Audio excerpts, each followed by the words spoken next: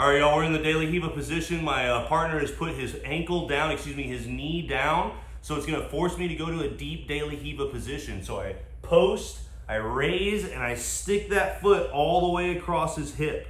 Now when I collapse, I'm gonna take this post leg out, and instead of going to the deep X, I'm gonna swing this over the top and underneath his body. Bam, so my foot is hooked underneath his body.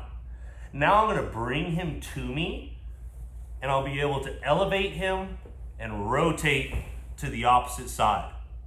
I clear my inside leg, talk on the microphone by pulling this all the way up, shoot my legs across, and end with the arm lock. Do it on this side too, so we can see the other way. So my opponent is down. I need to elevate, shoot my hook in, collapse, and my leg comes out and through to the opposite side of the body. You see my foot through.